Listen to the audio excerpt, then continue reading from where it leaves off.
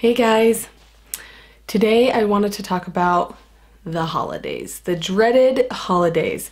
And what I mean by that is because it seems so common now, instead of enjoying the holidays and looking forward to so many of the blessings and the festivities and fun things, we're so focused on the stress of it.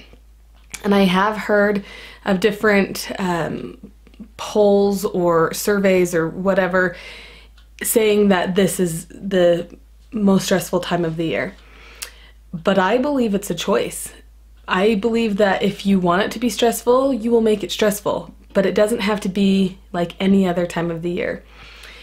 And there are certainly ways that you can make it the best possible and not be afflicted by all of the to-dos during this time of the year.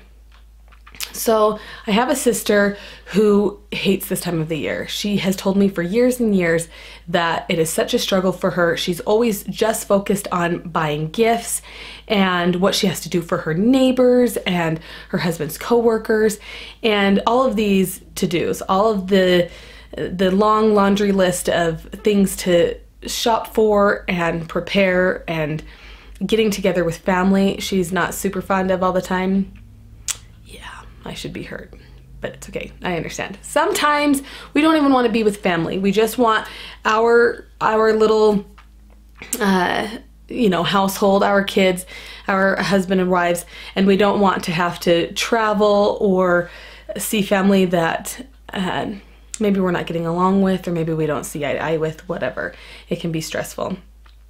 So, in my opinion, I completely disagree with her.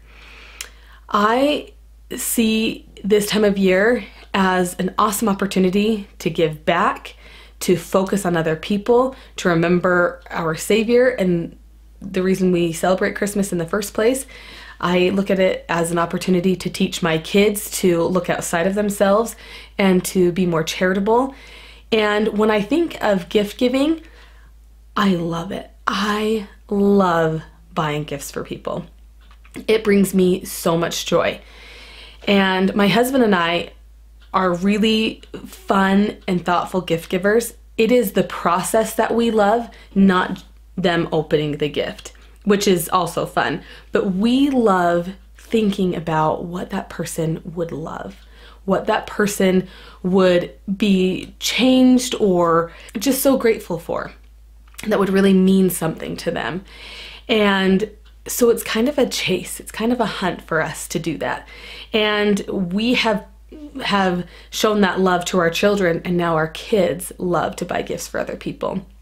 And we, all throughout the year, will be somewhere and Ellie or Isla will pick up something when we're at the store and say, Uncle Eric would love this, or Grandma would love this, whatever it is, because they're keeping that, gift giving antenna out and paying attention to other people's needs and looking outside of themselves. And I know that it's because of other things that we're doing as well to help them to think of others, but I promise that I swear that it's because of the love that Darren and I share regarding giving gifts to people and the process that we take to do that, in really thinking about what that person would like and their personality and interests and hobbies and what would help that person.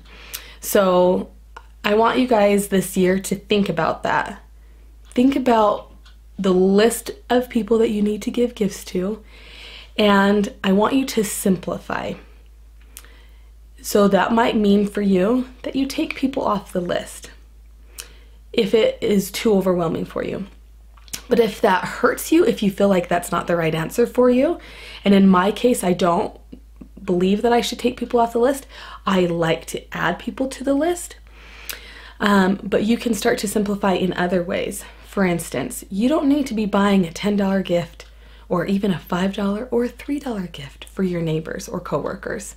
You can make the biggest batch of chocolate chip cookies. You can go and get candy canes and print out 1 million labels that say Merry Christmas. Call it good. Anything that is going to help you to feel at peace about it and take away the stress of it, but still do the act of service and giving that is important to you. And like I said, if it's not important to you, if it'd be easier, just take people off your list. Yeah, it just depends on where you're at, and there's a time and a season for everything. So don't stress yourself out with, oh my gosh, I should be adding people to the list too, or I need to do something for all of these people and I have to every single year and they're gonna think that they're not loved if I take them off this year. You know what? Chances are, if people are taken off your list, they're not even going to realize it. Not even a big deal. I wanted to simplify for you how easy it is and how fun it can be to give gifts to other people. Because when we celebrate Christ, we are thinking of the gifts that he was given by the 3 wise men. And those were really expensive, really rare, awesome gifts. When we give gifts to other people, we need to have that mindset that we are giving gifts not because we're obligated to, but because we enjoy it and we want to bless other people, or we want to show our gratitude and love for them, and that's why we're giving a gift. So take out the stress from it, take out the overwhelming feelings, and give gifts because you want to say thank you and to show people you love them. It's about quality, loving time, charity, really recognizing our Savior and being grateful for the blessings that we have received because of him and because of his life and his atonement. When Ellie was 4 years old, we got her everything on her list, which was so stupid.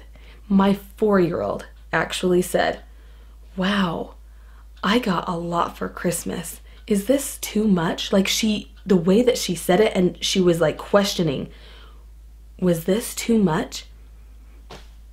If a 4-year-old is saying that, that really should speak to us, and it did. It should speak to you. We got her too much. We got her too much. It was not necessary, and it breeds and teaches a sense of entitlement and almost took away gratitude. It was kind of weird. It was way weird. Anyway, so do yourself a favor. Don't do that. Put a limit on what they're going to get, and they will be super grateful and excited for the things that they do get, and it will be awesome. After all of your gift giving is completed, and seriously, sum it up to 2 days. Go online, get her done. You don't need to draw it out, okay? And the reason why is this. I'm gonna tell you now. You're gonna take it off your list, take it out of your emotional and mental space, and you're going to focus on what you really want to focus on. Let go of the stress, let go of the obligations, and I want you on the Sunday before December, write down on your calendar everything that you want to do in December to serve, to enjoy the season, whether it's going to live nativities, whether it's taking your kids to different Christmassy events and festivities. You're going to do the things that really magnify the meaning and the spirit of the season, not the distractions and the obligations. Then even plan out different traditions that you want to start. Plan out the things that you want to accomplish between now and Christmas. Think about how you want to spend those 2 days or 3 days, Christmas Eve, Christmas, and the day after, and plan it out, write it out, and actually have a plan in place so that when those days come, you already have it handled. You already know what the expectation is, what you're hoping to get out of it, and make it very clear. Create a clear boundary of what you're expecting to have done on that day. And of course there's wiggle room because life happens, but you're not going to be distracted by obligations from other people that will distract you from what you want to do for your family. Now, we like to go to live nativities. We love doing that. I love to find out all of the activities that are going on in my community and surrounding communities. We are always trying to get through my long list of Christmas movies, And of course, we always watch like the Hallmark or cheesy movies on Netflix. Yes, we love them. The cheesier, the better. The worst acting you might ever see, but we love it. And we watch them every year. So I'll include a list of our favorite Christmas movies and you guys should check them out. And some are really important to me and some I will have on a different list that is, if we have time, we can go to that activity. So that we are constantly really spending time doing things that, like I said, magnify the meaning of the season, and we're not buried by the stress of it, and we're not distracted by those things that really aren't important, and really don't teach your kids what you want them to know about this time of year, the giving season. We get our kids involved in charity, and so we will get gifts off of an angel tree. If there's any charities that any family or friends are involved in, like for instance my mother-in-law is buying shoes, like really good running athletic shoes for the refugees that are here in Salt Lake. We try to find some sort of charitable thing that we can do each year so that we're teaching our kids really what the meaning is, and teaching them how good it feels to give to other people. And when we do the angel tree, we let the kids choose who we're going to be serving, and so they're more involved and they're more excited about it. Again, we're just fostering that idea of giving to other people and not receiving. Focus on what the meaning is to you and how you can help other people. If there's service that you can do in your community, like feeding the homeless, and you don't have to do it on Christmas morning and distract from your traditions, but if you can do something like that, or if you can do some sort of a service project and get other people involved, again, don't overwhelm yourself, don't stress yourself out. But if it's important to you, if you feel like that could help you enjoy the season more, think of service opportunities. I know in our community, things that I've heard of, that friends and family have done, things that we have done, making blankets for the homeless, the Christmas box, the road home.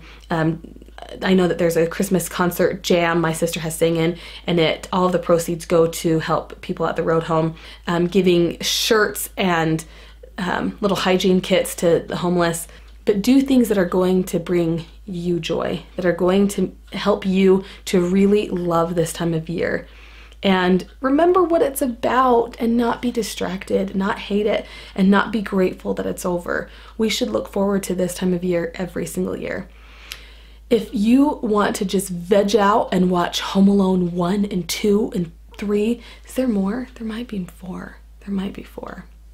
Whatever it is that you want to do it, so that whatever it is that's going to help you to love this season more and to really bring about the true meaning into your home and life, those are the things that you should be focusing on. And just veg out, hot chocolate, snuggle with your family, have quality time together.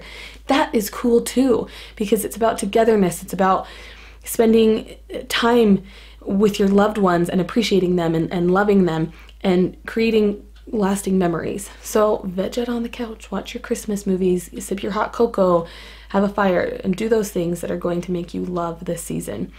And as we do that, it will lower everyone's stress level and everyone can enjoy it so much more. I hope this was helpful. Thank you so much for watching. Have a great day, and I will see you soon.